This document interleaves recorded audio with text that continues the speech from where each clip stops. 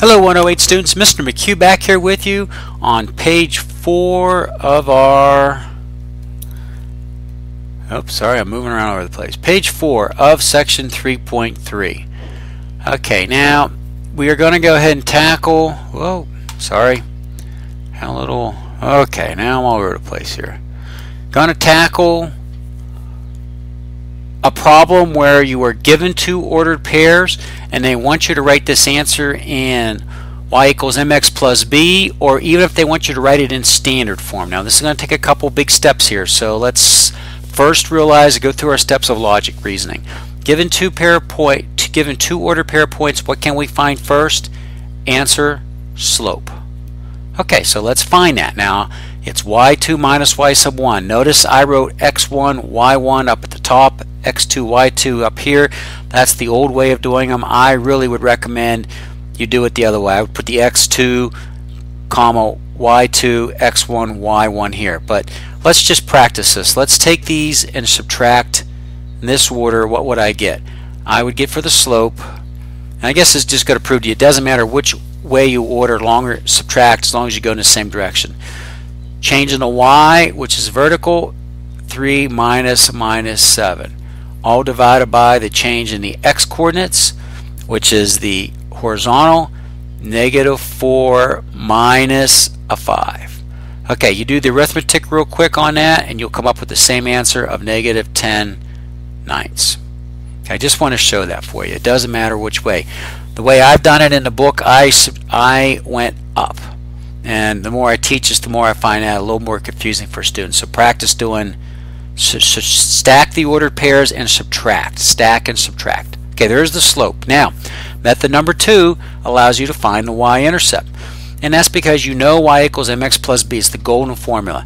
Y and x are now going to be represented by the one of the specific ordered pairs they gave you. Pick one.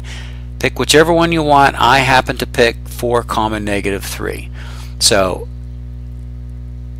x is -4. I substituted it in. Y is 3. And you could have used the other one, by the way. There's no guessing on it. It doesn't matter which one you use. They both will determine the y-intercept for you, the b. So you take -10 times -4 gives you a positive 49ths plus b, and that happens to be 4 4/9. And I subtract 4 4/9 on both sides, 3 minus 4 4/9, and you're left with -1 4/9. That's b equals -1 4/9. Now it's a shame this example of the book isn't a little more easier, didn't have fractions, but you could still follow the concepts going on here. Look at and notice also that was written as an improper fraction, -13/9. Okay, now you've got that and you're like, I need to write the equation in golden form, y equals mx plus b. You have the two key components, the slope, which is -13/9, and the y-intercept, which was -1 4/9. Remember, -10/9 was given to you. Oh no, excuse me, didn't give it to you. We calculated it from the two ordered pairs. Okay, so now you have that. You substitute them in, and if they ask you to stop, you'd be done. Y equals -10/9 x minus 1 4/9. You could graph this if you needed to. Again, you won't see this in my math lab because they can only work with fractions that are a half. The computer program cannot deal with anything but a half. Okay, now what's interesting, converted this into -13/9 from here to here. Why did I do that? Because now the challenge is, could you put it in standard form? Again, that's ax plus by equals c. You're in slope intercept or golden form right now. The key to doing this step is to realize you've got fractions and the denominators, you've got 9, and what you need to do is clear out the fractions. That means multiply every term on the left side and the right side by the denominator, which is the LCD, which is 9 in this case, happens to be 9 and 9.